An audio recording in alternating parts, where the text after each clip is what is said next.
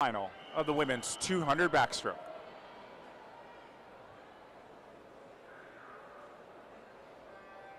The bottom of the screen here in lane number 1 is Megan Burns from Nation's Capital. In 2, Amanda Smith from Northern Kentucky Clippers. In 3 is Autumn Habig from Ozaki Aquatics. 4, Courtney Evanson from Aquajets. 5, Beatrix Thompson from Empire Swimming. Lane 6, Sydney Passetti from Poseidon Swimming. And 7 is Emma Hadley from Northwestchester Marlins. And lane number 8, Lauren Meeker, Nova of Virginia.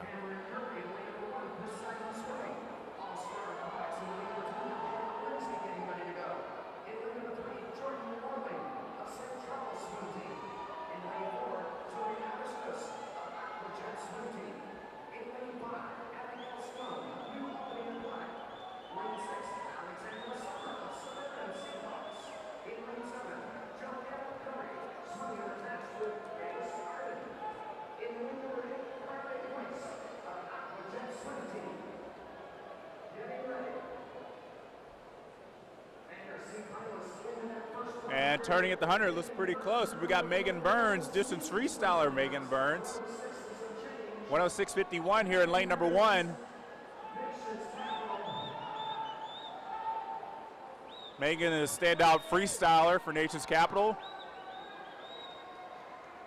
Great backstroke there. Megan's one of the top junior swimmers in the country in the distance freestyle. And she's going to come over with the 150 with a big lead. 34.76 on that 50.